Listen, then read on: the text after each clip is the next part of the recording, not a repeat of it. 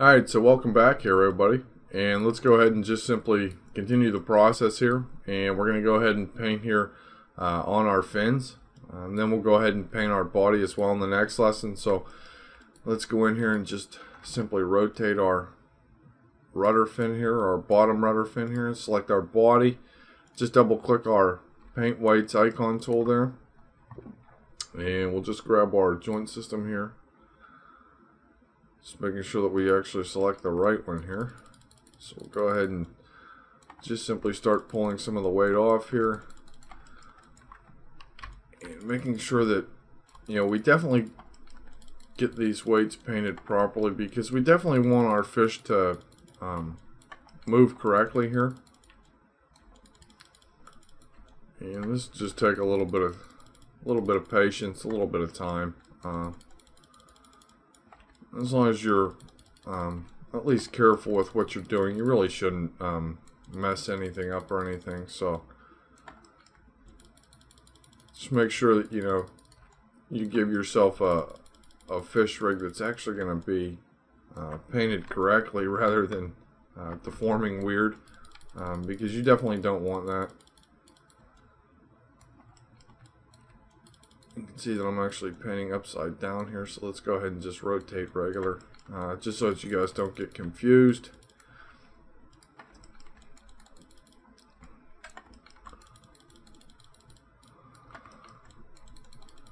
And you'll notice that, I'm really always rotating around the mesh, no matter what I'm doing, and that's because I want to make sure that I get this done right. I can't stress that enough. You really want to make sure that you do this stuff correctly, because later on down the road, if you have a problem, it's better just to make sure that you give the animator something that actually works properly, rather than having some very small minor errors. So definitely go over the mesh, no matter what you're doing, basically with a fine-tooth comb, because you don't want to have any problems really at all, and you want to be real professional in terms of what you're doing. Okay, so make sure that we are constantly double checking here to make sure that our mesh is moving right. So you can see that we're getting a little bit of movement here on the opposite side fin here. So we'll go ahead and select that and just try our best to take all this stuff off here. And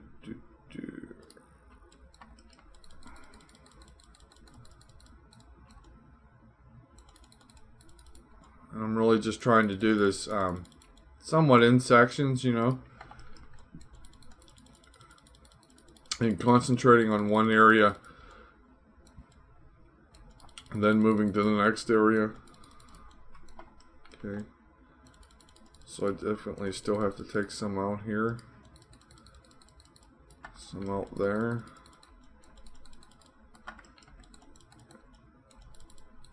A lot on the head here as well. So we just definitely need to, spend some time painting the weights here properly. Let's go ahead and reselect this and see how this is coming along. Okay, so you can see where it's actually pulling on the side fin here. So we'll go ahead and take that off here as well.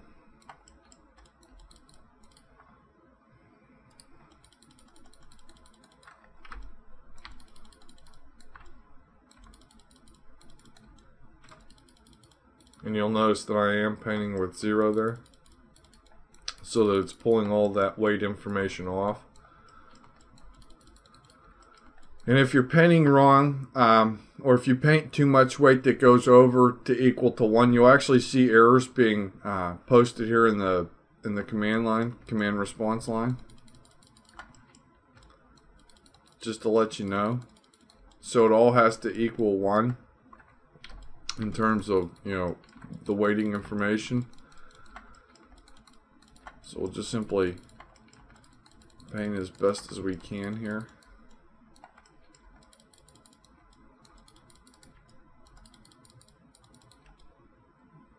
Okay, so let's go ahead and maybe add a little bit of weight here to the end of that joint chain, just so that we make sure that we get enough weighting information on the fin there. So we'll go ahead and grab this, just making sure that nothing else is going to be moving. So you can see that we're still getting a little bit of movement here. Let's go ahead and touch up on that.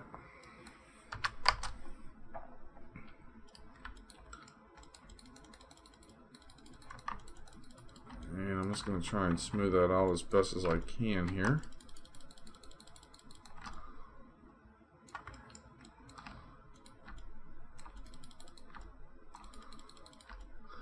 And you can really see that it's more or less a smaller area. Okay, so I'm just trying to really be careful of what I'm doing here.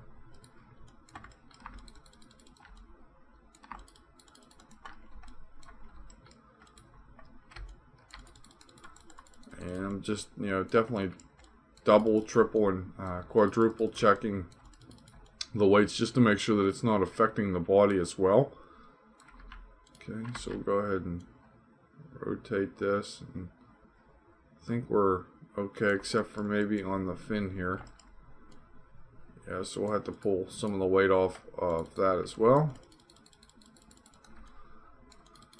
Looks like it's just on the top of the fin there.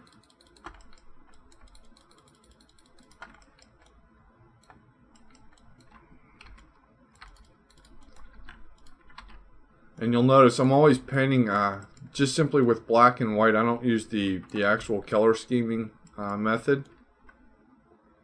And this way it just makes it a lot easier to go in and actually paint the weights. Okay, so we'll go ahead and try and pull off more of that there.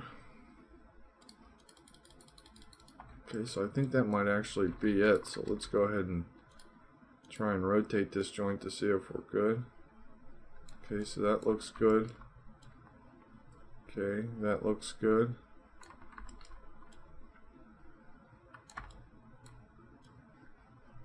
Alright, so we'll go ahead and throw those all back to 0. And let's go ahead and paint on this side here. And you can really see what I mean in terms of the actual wrong deformation. You can really see how it sort of blows the mesh out, and that's really where, painting your weights is really going to come in handy in doing it right. So let's go ahead and just paint on this side here. So we're going to make sure that we take and grab our right rudder B1 here. And we'll just, basically repeat the same process here. Making sure that we pull all of that weighting information off as best as we can. And like I said, with a fish that's really this simple and really this small, it's easier just to paint your weights basically on both sides rather than having to go ahead and mess with and fumble with the actual weight mirror information. So let's just make it much more simpler to go ahead and basically paint on both sides rather than give yourself a headache. It's just make your job easier on yourself. Don't really basically kick yourself in the butt. It's, work smarter rather than work harder. So let's just do our best here to pull the weighting information off here. And once you do, one side, it just really makes it easier just to go ahead and do the other side because you've already done it, and you really know exactly where the weighting information is going to be. So it's just, a little bit easier to go ahead and get those weights painted properly.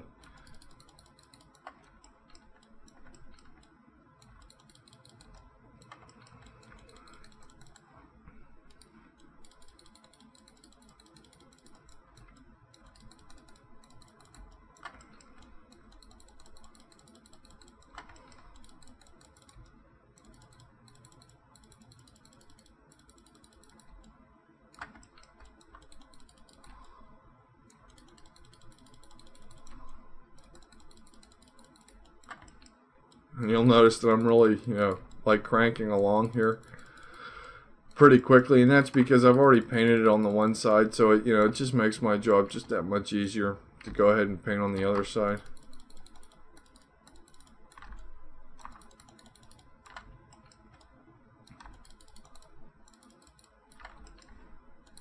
And we'll go ahead and add a couple weights here to try and equal this stuff out.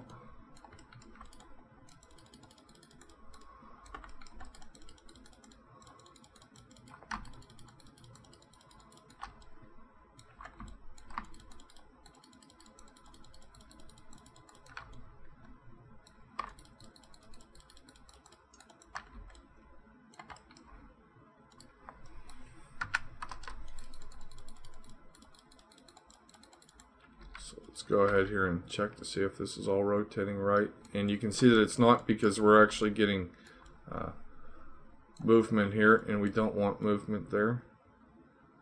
Okay, so we'll go ahead and just select that and just start painting here as well, taking some of that weighting information off, because I don't want to be rotating this joint and basically having this side of the mesh actually move. That would be a little bit counterintuitive. It'd be basically kicking ourselves in the butt there. So go ahead and just try our best to pull that weighting information off. Let's just check to make sure that we're doing it right there. Okay, so you can still see where it's moving a little bit in here.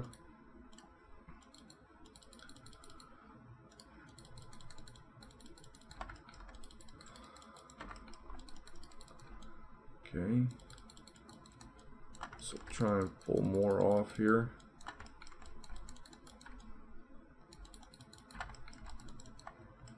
And this is where understanding your wireframe is really going to help too, because you'll know exactly which vertices have moved if you've done a decent job of retopology. And this is just a mesh that I've gone ahead and actually retopologized inside of ZBrush, and then just simply brought into Maya to go ahead and rig. There's really no major problems in terms of the actual geometric layout, except for maybe the eyes. And this is because I already have a different model retopologized where the eyes are fully rigged. And maybe I'll show you that here in a later lesson. We'll just have to see if time is going to allow me to go ahead and do that. But for right now, we're just going to focus on getting all these weights painted properly here, and making sure that we get this rigged and ready to animate. I definitely won't be covering the animation because I'm not an animator. I'm more or less a modeler and rigger. I would really call myself a troubleshooter, so that's probably a better generalization, or maybe a label to call myself. Let's see here. This all looks like it's being proper. Maybe that can get smoothed out a little bit. Maybe here too. Let's go ahead and rotate this now and see how this is working. Okay, so that's looking pretty good. Oops. It doesn't look like this mesh side is actually moving, so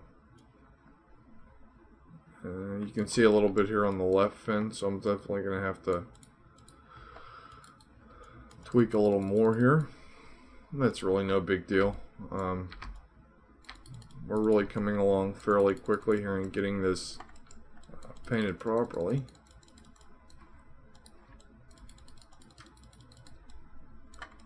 In the next lesson, we'll be painting the weights for the actual body.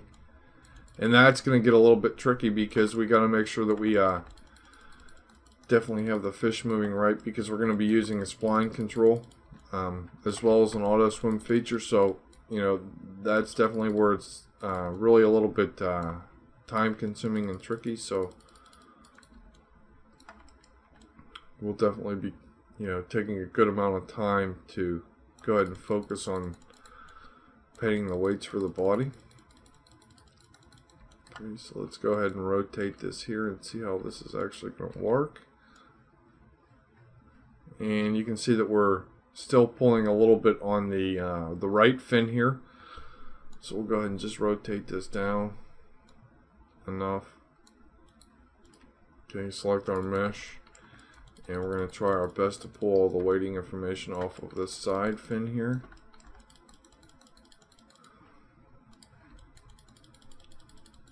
Okay, so I think that's going to cover that. And I think we need to maybe pull a little bit more off here, so let's go ahead and select this. Pull that off, just being careful there. Okay, go ahead and grab that. I think we're okay there. Okay, so let's go ahead and set this back to 0. Let me go ahead and zoom out just to make sure here. Just double check, triple check, and quadruple check here. So yeah, that all looks pretty good for those two fins. So we'll just simply go ahead and rotate all those back to 0. And we'll go ahead and call it an end for this lesson. And then in the next lesson, we'll go ahead and come back and begin the process of painting the weights on the actual body structure. So come on back.